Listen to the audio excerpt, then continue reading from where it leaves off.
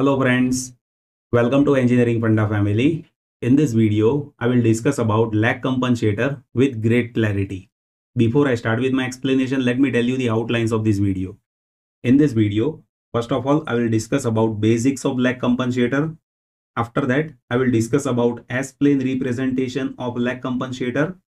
After that, I will derive maximum phase condition for lag compensator. After that, I will explain lag compensator using electrical network, and at last, I will discuss about Bode plot of lag compensator. So let us start this video with first agenda, that is basics of lag compensator.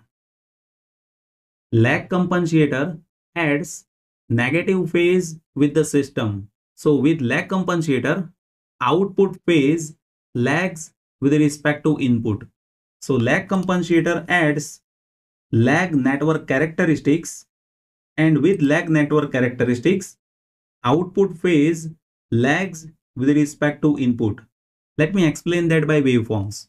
Here we have input signal, that is sinusoidal signal. At output side we have lag in phase. So due to lag compensator, there will be lag in phase at output side. Always remember, this lag compensator, that is acting like a low pass filter, so it will be attenuating high frequency noise signals. So lag compensator adds negative phase with the system, because of which there will be lag in output with respect to input. Now I will discuss about S-plane representation of lag compensator. See, using lag compensator, we can add negative phase, and that we do by adding one pole and one zero. Let me explain how. See, here in S-plane, we have horizontal axis, that is real axis, and we have vertical axis, that is imaginary axis. Here we add one pole and one zero on left half plane. If you observe, here we have 0, that is there at minus 1 by t, and here we have pole, that is there at minus 1 by beta t. And here beta value, that should be greater than 1. Always remember, in lag compensator, this pole, that is there on right side of this 0, right? And that is possible only if this beta value, that is greater than 1. So if you observe the transfer function, then in transfer function 1 by beta, that is attenuation due to lag compensator. Here we have 0, that is S plus 1 by t, that is happening over here. And here we have one pole, that is S plus 1 by beta t. And with lag compensator, this beta value, that is greater than 1. Right. Now I will derive maximum phase condition for lag compensator. To derive maximum phase condition of lag compensator, I will substitute S is equals to j omega in transfer function of lag compensator. So if you observe, here we have transfer function of lag compensator. In this, let us substitute S is equals to j omega. Now we have transfer function g of c in terms of j omega, that will be 1 by beta into j omega plus 1 by t, and in denominator we have j omega plus 1 by beta t. Now with this transfer function, I will identify phase phi, that will be positive for zeros and that will be negative for poles. Here you can observe we have 0. So for 0, phase is positive, that is tan inverse of imaginary component divided by real component. Imaginary component is omega divided by real component is 1 by t. So omega divided by 1 by t, that will be omega t. And phase due to this pole, that will be negative, that will be tan inverse of imaginary divided by real. Imaginary is omega and real is 1 divided by beta t. So divided by 1 by beta t, that will come in numerator, right? So this is phase of lag compensator. Now I will identify magnitude. Magnitude of lag compensator, that is having constant 1 by beta, that is attenuation constant. So that will be as it is. And here for 0, magnitude will be square root of real component square plus imaginary component square. So that will be 1 by t square plus omega square, and for pole it will be square root of real component square plus imaginary component square. So that will be 1 by beta square t square plus omega square. So that is how we can identify phase and magnitude. Here we are dealing with to identify maximum phase condition. See, maximum phase happens as and when you provide differentiation of phase with respect to omega, and as if it is 0, then we can identify condition for maximum phase. To get maximum phase, we need to differentiate this phi with respect to omega, and that should be 0. So here we have tan inverse omega t. Differentiation of that will be constant t divided by 1 plus square of this, that is omega square t square.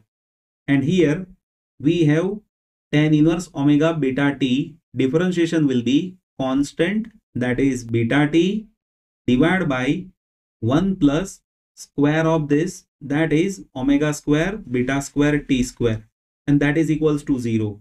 Now we need to simplify this. You can observe here this t and this t, that is getting common and that is getting multiplied with 0. And if you take this term on this side, then that will be positive. After that, if you do cross multiplication, then this denominator that will come here, that will be 1 plus omega square beta square t square, that is equals to this beta into this. So that will be beta plus omega square t square beta. Now we need to identify the value of omega for maximum phase condition. So here we will be having 1 minus beta on this side, and if you take this term on other side, then we will be having omega square t square beta minus omega square beta square t square. Now if you take omega square t square beta common from this, then here we will be having omega square t square beta into 1 minus beta, and you can observe this 1 minus beta and this 1 minus beta, that is getting cancelled. So we will be having 1 is equals to this, means omega is equals to 1 divided by t into square root of beta. So here we have value of frequency for maximum phase. So this is the condition for frequency to get maximum phase with lag compensator. Now at this frequency, I will derive value of phase and magnitude. For that, I need to substitute omega m in phase first. To get maximum phase, we need to substitute omega m into equation of phase. So here we will be getting maximum phase pi m. Here instead of omega, we need to substitute 1 divided by t into square root of beta. So this t, that is getting cancelled, and in denominator we will be having square root of beta minus tan inverse of omega beta t is there, where if you place omega, that is 1 by t square root of beta, then this t is getting cancelled, and in numerator we will be having square root of beta. Now we need to simplify this equation further. See, this is an equation that is similar to tan inverse a minus tan inverse b. So that will be tan inverse a minus b divided by 1 plus ab.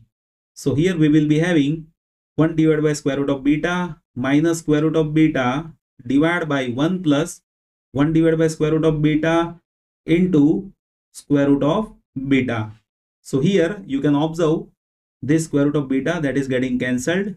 In denominator we will be having 1 plus 1, and if you observe numerator, then in numerator we have 1 minus square root of beta into square root of beta, that is 1 minus beta, and in denominator we will be having 2 square root of beta. So this is maximum phase for lag compensator. Now I will identify magnitude at maximum phase. So what I'll do is I'll substitute this omega m value in this equation of magnitude. Now I will substitute omega m into magnitude equation. So I will get magnitude at maximum phase, that will be 1 by beta into square root of omega square plus 1 by t square. Instead of omega square, we need to place 1 by t square beta, right? Now here you can observe this 1 by t square that is getting common from numerator and denominator, and that is getting cancelled. So here in numerator we will be having 1 plus beta plus 1 inside square root, and in denominator we will be having 1 by beta plus 1 by beta square. So here this square root of 1 plus beta plus 1 that is getting cancelled from numerator and denominator, and square root of beta that will go in numerator, and in denominator we have beta. So in total magnitude that will be 1 divided by square root of beta, right? So this is magnitude at maximum phase, right? Now I'll explain lag compensator using electrical network. See, we can design lag compensator using electrical network using R1, R2 and C. Here I will identify transfer function. To identify transfer function, I need to convert this electrical network in Laplace domain. So here in Laplace domain, this V in of t, now that will be V in of S. This VO of t, now that will be VO of S. And instead of capacitance C, I need to place impedance, that is 1 by SC, right? Now by applying voltage divider, we can identify ratio of VO of S divided by V in of S. So based on voltage divider rule, output VO of S that will be input, that is V in of S, into impedance over here across output, that is R2 plus 1 by SC, divided by in total impedance, that is R1 plus R2 plus 1 by SC. Now we need transfer function, right? So VO of S divided by V in of S, that is transfer function of this electrical network. You can say that is GC of S, right? And that is R2 plus 1 by SC. If you take LCM of SC, then here we will be having 1 plus R2 SC, and in denominator also we can take LCM of SC, so that SC is getting cancelled. In numerator we will be having 1 plus R1 plus R2 into SC, right? Now we need to simplify this equation. So here we have transfer function, and I want you to understand this equation in form of standard form which we have discussed earlier, right? So to have it, what I'll do is I will take R2C common from numerator. So here I'm taking R2C common from numerator, and I will take R1 plus R2 into C common from denominator, right? If you do this, then this C is getting cancelled, and over here we will be having S plus 1 by R2C, and in denominator we will be having S plus 1 divided by R1 plus R2 into C, right? Now I will represent this equation in form of S plus 1 by T divided by S plus 1 by T beta. To have this GC of S, that is R2 divided by R1 plus R2, and here if you observe numerator, then that is S plus 1 divided by R2C, and if you observe this denominator, then that is S plus, now you see I'm writing 1 divided by R2C, right? So I need to multiply R2 as well, right? So this is how I can simplify this equation. Now to have this equation in standard form, if you carefully observe, here we have beta, that beta is R1 plus R2 divided by R2, and if you observe the value of T, then that is R2 into C. If you substitute beta is equals to R1 plus R2 divided by R2 in this, and T is equals to R2 into C, then you will be having standard form, that is 1 by beta into S plus 1 by T divided by S plus 1 by T beta, and that is standard form which I have discussed earlier, you can observe, right? And always remember this beta value that is greater than 1. So here you can observe this beta, that is R1 plus R2 divided by R2. So that is obviously greater than 1, right? Now I will discuss about Bode plot of lag compensator. See, in lag compensator, we have one pole and one zero. Here, if you observe the value of pole, that is lower than 0.